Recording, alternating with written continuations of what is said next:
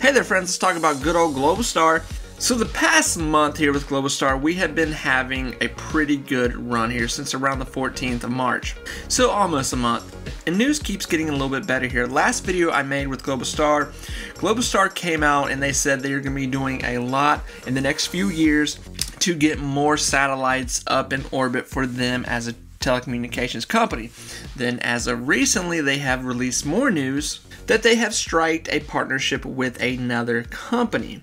This is good. This is what we want to see continuing, and this is what Globalstar does. We see this a lot with Globalstar. Last year and the year before we saw this. Globalstar is famous from January to February to March to April to May to June. The first months into the new year, they will release a lot of information. They will strike up a lot of new deals, partnerships.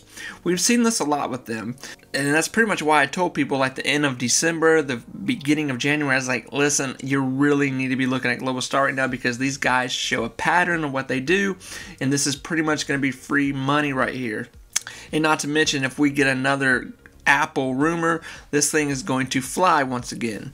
So as you can see right here, from the 14th to the 15th here, we've had significant growth right here until now.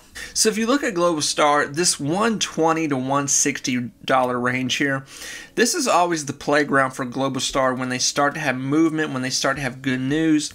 It's always fluctuating around this price range from this 120 to 160, and this 160 we have not hit yet. But with the pattern that we're seeing right now with Globalstar, more than likely we will break into a 160 pretty soon. Now, I know there's a lot of people they're gonna comment and they're gonna say, man, this thing's gonna be $5 by July. That's great. I love to dream too. I really do, and I'm very bullish on Globalstar that they can achieve that and they can do that. But we're going to need to see bigger contracts. We're going to need to see bigger quarterlies. Globalstar is still a company that is, still struggling with some debt.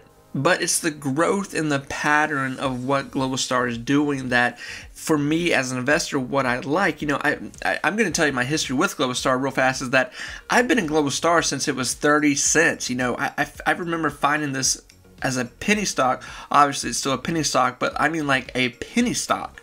And we have seen a lot of things happen in the past 2 years with Globalstar. I mean a ton. So here's what I want to say. Looking at this chart right now, obviously we have got a slow climb, which is great, and it's very normal for Globalstar to have a slow climb like this. We have seen this time and time again. But like I said, this 120, 160 range, it's going to be the ballpark and fluctuate quite a bit with Globalstar in that circle.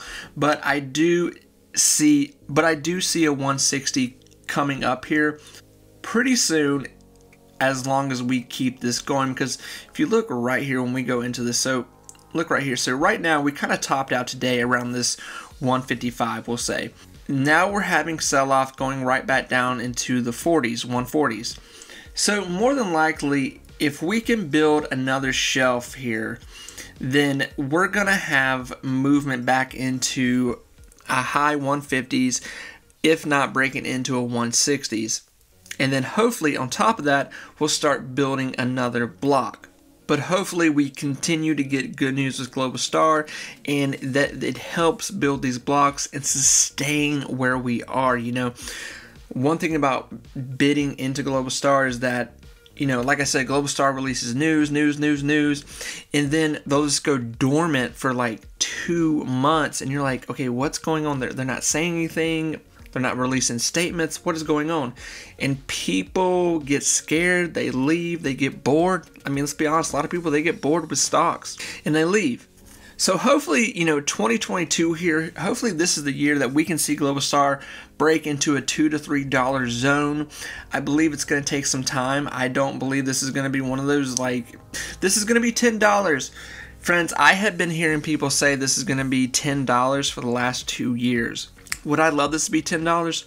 Absolutely. But when we count up everything and we look at the logistics of the quarterlies, the debt ratio, everything that are involved in doing, that more than likely is not going to happen unless we see some crazy deal take place.